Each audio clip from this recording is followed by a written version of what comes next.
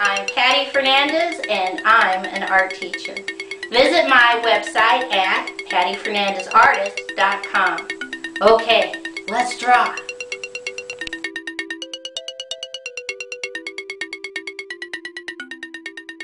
Today's project is how to make a shamrock tower. On the left-hand side, I take 3 fingers and I put a dot.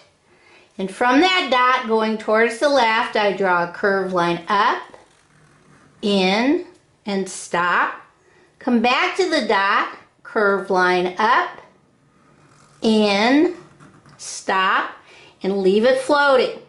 Come back to the left-hand side. We're going to draw a curved line out, in, and leave it floating.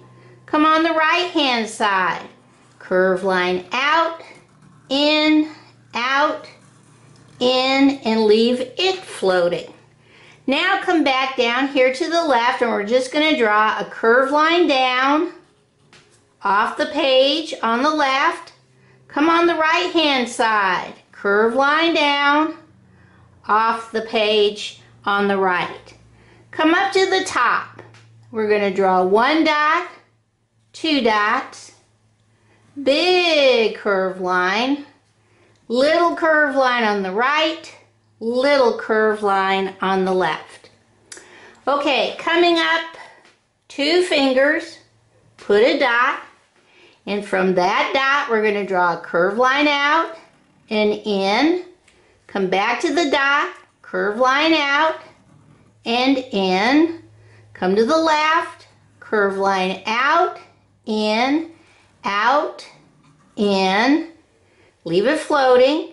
Come to the right hand side, curved line out, in, and leave it floating. Now we come back to the left and we draw a slightly curved line down until bam, it crashes into the first one. Leave it alone. Come on the right hand side, slightly curved line down, in, connect. Come up to the inside, 1 dot, 2 dots, big curved line, little curved line on the right, little curved line on the left. Come up, 2 fingers, put a dot. From that dot, curved line out, in, leave it floating, curved line out, in, leave it floating on the right. Come back to the left, curved line out, in, leave it floating. Come on the right hand side, curved line out, in, and leave it floating. Now come to the left, slightly curved line down, bam, it crashes into that, leave it alone. Come on the right, slightly curved line down, bam, leave it alone. Come up to the inside, 1 dot, 2 dots, big curved line, little curved line on the right, little curved line on the left. 1 finger, put a dot, little curved line up, down, leave it floating, come back to the dot, little curved line out, in, and leave it floating. Come back to the left, curved line out, in, leave it floating. Come on the right hand side, curved line out, in, and leave it floating. Come back to the left, slightly curved line down, bam, it crashes into that one, leave it alone. Come on the right hand side, slightly curved line down, bam, it crashes into that one, leave it alone. Come up, 1 dot, 2 dots, big curved line, little curved line, little curved line. All right, if you have room, just put a dot. Curved line out, in on the left, curved line out, in on the right. Come back to the left, curved line out, in, leave it floating. Come on the right, curve line out, in, leave it floating. Come back to the left, little curve line down, bam, crashes into it, leave it alone. Come on the right hand side, little curve line down, bam, crashes in, leave it alone. 1 dot, 2 dots, little curve line, little curve line. Now on the top one, if you have room, it's the top of our Shamrock Tower. We're going to put some little straight lines all the way around. But we're still not done. Now come over here on the left hand side, and we're just going to draw a curved line, jump over, curve line down off the page. Come up again, curve line, bam, it crashes into that, jump over, curve line down off the page.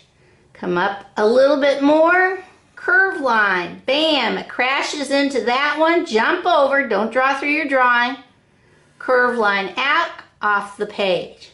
Keep going, curve line, bam, it crashes into that one, jump over, curve line off the page. If you have room, curve line, jump over, curve line off the page. Okay, let's see how we're going to color this in. Okay, we did such a good job on coloring in our shamrocks and putting these cute little faces that I didn't want to lose them using a regular green crayon, although you can use a regular green crayon. I ended up using yellow green because it just gives you a little bit more opportunity to see the drawings that you just did with all these cute little faces. So you kind of want to just do a lighter green. Now, if all you have is dark green, you can use that too, regular green. Just make sure you don't kill your faces. Color this section light so you can still see them. So, taking my green, whatever color, I took all of my shamrocks all the way up to the very tippy top with green. Okay? Some of you might have a bunch of different colored greens. You could do that also. But I did mine all the same color, yellow-green. Okay? Then my background is going to be a rainbow. So using my colors that I had in my crayon bag, first I did blue. You can do yours in any order you want, but I did blue. Then I did yellow, and you're going to color way better than I am. I'm just trying to get this on. You won't do scribble scrabble like I am. Yellow.